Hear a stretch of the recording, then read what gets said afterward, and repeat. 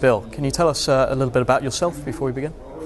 Yeah, I'm Senior International Defense Editor of Aviation Week magazine.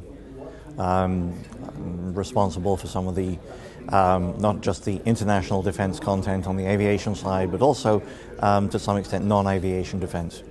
And what's brought you here this week to International Fighter?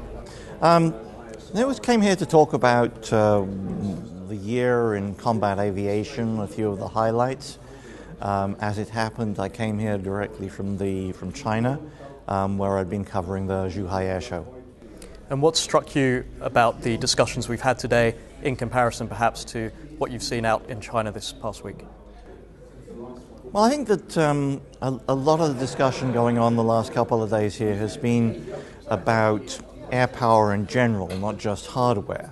I mean, there's been a bit of hardware discussion going on, but a lot about communications, command, doctrine, things like that. I mean, things that are very important.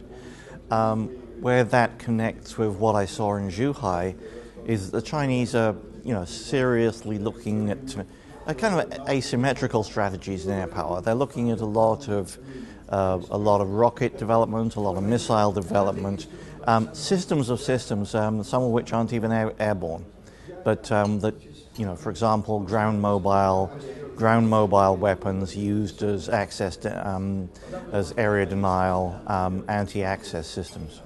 And these developments, what do they mean for Western forces in terms of countering or keeping up with let's say, the changing threat?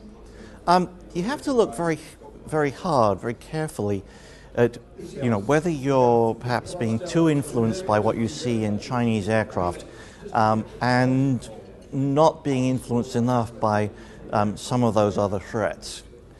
Because if you can't get into the area, if your tankers can't get in, if your ships can't get in, then you can't operate.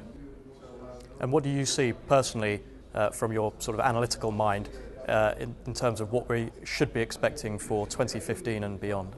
I mean, 2015 we're going to have to look at changes in strategy in the US. There's a thing called third offset, which is very important. I think internationally we're going to see more playing out of the fighter markets between the F-35 and its various in-service rivals, and seeing more of how the Saab Gripen is going to play in that business. That's been a fast-moving market over the last year. And just finally, what are your thoughts in general of this conference, and has it helped you fulfill your ambitions before you came in? Yeah, it's been a very lively conference, very good energy, as well as very, very good attendance. Excellent. Thank you very much for being here.